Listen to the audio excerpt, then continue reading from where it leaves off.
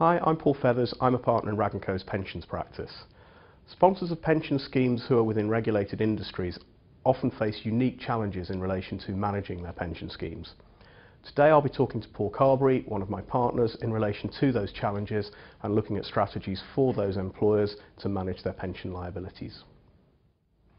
So Paul, today we're talking about pension schemes whose sponsors are within the regulated industries. In order to provide some context, can you talk us through which are the regulated industries, please? Well, there's no clear definition, but it clearly includes sectors such as electricity, gas, rail and water. The big difference about this sector is that the companies operating within them are clearly governed and clearly regulated by particular bodies, for example Ofgem and Ofwat. So why is it that pension schemes whose sponsors are within the regulated industries are different? Well, there's a number of reasons for that, but I think primarily because their pricing is fixed by the regulator, so they have less control over how they price their product.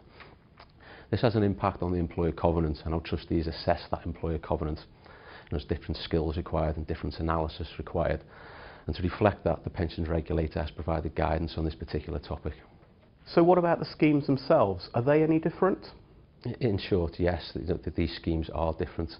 They typically provide very generous DB benefits, typically final salary, but they also provide a level of protection for the members of those schemes, and these protections are governed by legislation.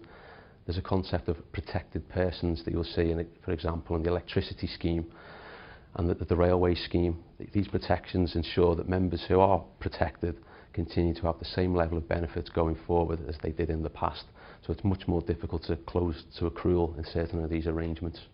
It's also worth pointing out that these protections make it difficult for sponsors to manage their pension liabilities in the way that sponsors can in non-regulated pension schemes. And a final point to note on this question is that Beckman rights are an issue here. If staff transfer out from a regulated industry scheme, often they will have generous early retirement and redundancy benefits, and they will transfer. So these schemes provide generous benefits. Is there any flexibility for the sponsors to change those benefits for future service? Well, it wouldn't be correct to say that they can never amend the benefits for these schemes. However, it's certainly more difficult in the majority of these arrangements. For certain schemes, there is the possibility to terminate accrual, but in others, there clearly isn't. It's worth pointing out that not all the regulated industry schemes are the same, and they do need to be treated differently in this respect. So would it be possible for the sponsors to go one step further and close these schemes to future accrual? Yes, it would. Certainly you can close some of them to accrual, but as I mentioned earlier, you can't close all of them to accrual. Depends on the scheme. For example, we've acted for a sponsor of the water company's pension scheme, and it was able to close its section of the scheme to accrual.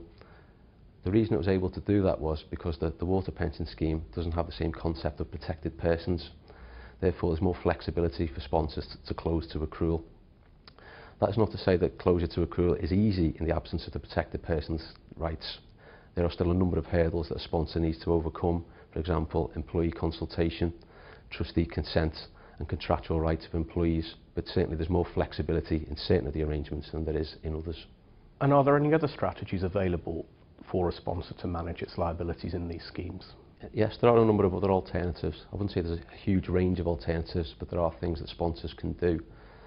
For example, we've acted for a number of sponsors who participate in the railways pension scheme, and they've managed to implement a cap on pensionable salary, which helps them manage their costs in relation to the scheme.